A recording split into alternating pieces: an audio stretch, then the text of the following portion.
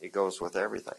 You know, the drinking and drugging is the same thing. I get that program in my head. You can't just kick that program, and the cigarettes kept that going. Oh, it feels great to be tobacco-free. Being able to have where I'm not a prisoner anymore. I still remember thinking at the very beginning, oh, it's not that bad, right? You know, it's just cigarettes. And now one of the surprises for me is that I believe that it's just as important, and I don't minimize the negative impact of relapsing on tobacco. I'm amazed at how much our colleagues have grown, because it used to kind of be this, they're relapsing, what are you going to do about it, that kind of a thing. And now it was, we're in this together. You have to be committed to doing this, but once it's working, there's nothing. There is absolutely nothing that I would quit. I wouldn't. If they said we're going to start smoking, I would say then you're going to do it on your own. I'm that committed to it, and I think our colleagues are that committed to it.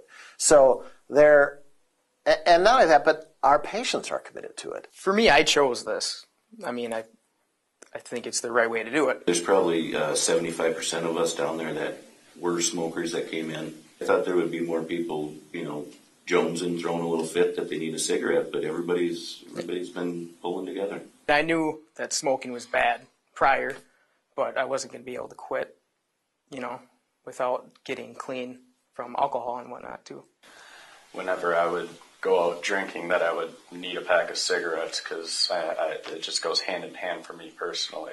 Well, maybe when you get out, you're kind of like, okay, well, I've gone without a cigarette this long, then maybe I can do it, you know, continue to do it out of treatment. Our Quit Kits is something that we just started, and what we realized is that folks, as they're leaving the facility, oftentimes aren't prepared to quit smoking or to not chew when they leave the building. Some of them have cigarettes out in their car.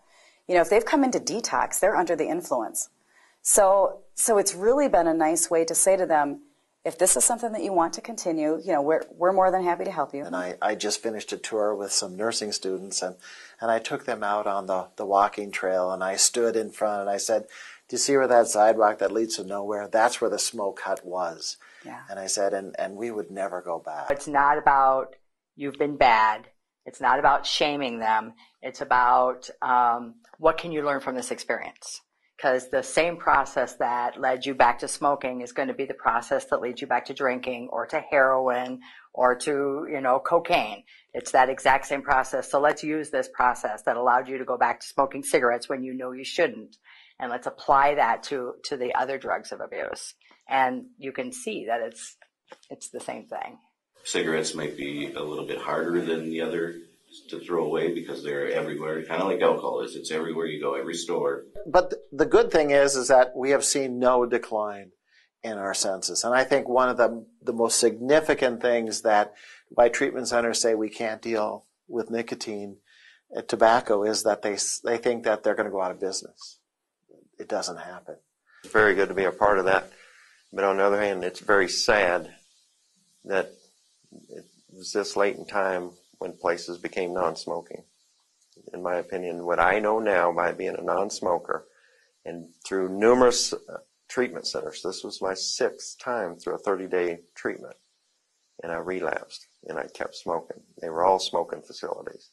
Every one, in my opinion, ought to be a non-smoking facility because I know firsthand what smoking and my addictions, how they go hand in hand. And I don't know why people don't. All treatment centers aren't doing this.